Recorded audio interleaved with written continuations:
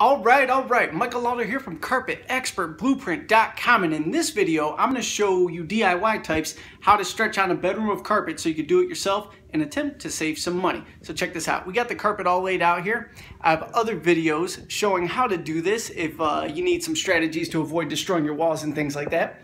And then after this, I'll show you how to burn your doorway seams. There's actually a closet seam in this room too. You can see it over there. I'll show you after we stretch the room on how to seam on the additional piece of carpet for the closet and how to stretch that on and get it tight as well. So roll with me on this.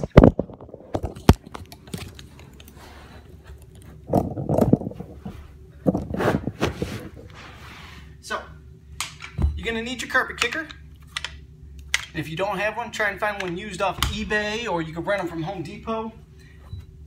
We're gonna use a stair tool.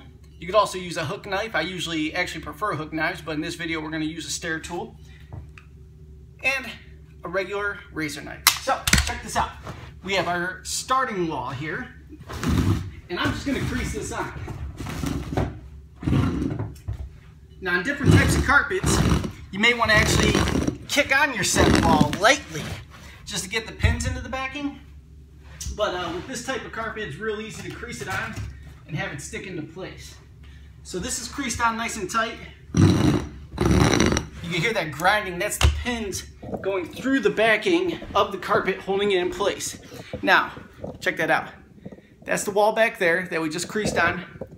Now we're going to do the wall directly across. I'm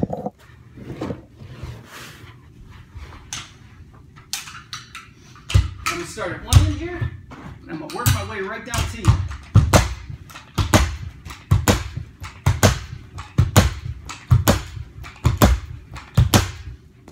I'm basically moving the kicker head, just kicker head space, and it's about an inch away, inch to 2 inches away from the wall.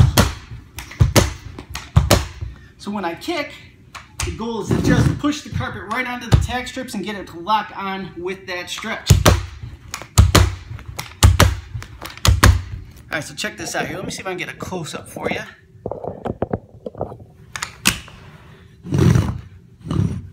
So, you see the kicker head? See where I'm placing it? About 1 inch, 2 inches from the wall. Kick it on. Move it a kicker head space over. Kick it on. And that's it. And we're going to come down here.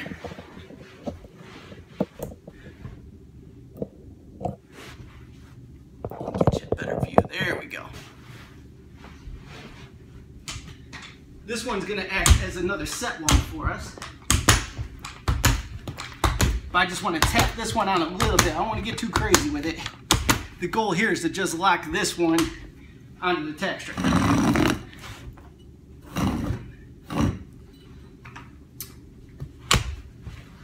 Follow me onto this end of the room.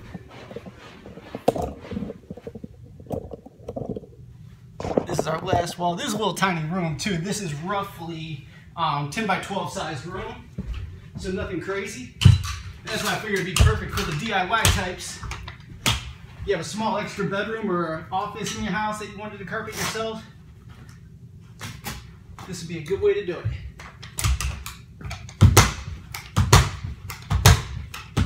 This one we're going to kick on a little bit harder. Just get it nice and tight.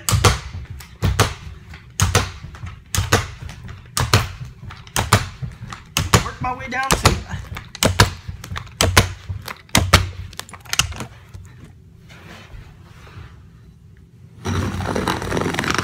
and you also want to make sure it's creased on really well, so when you go to trim the carpet in, it doesn't come off of the tack strip. I'm going to show you in the next video how to trim with just using a razor knife, because some guys use wall trimmers. If you're a DIY type, you're not dropping $60 on a wall trimmer. You're going to use a razor knife. So in the next video, I'm going to show you how to do that. Be sure to subscribe, check the links below the video, and I'll see you shortly.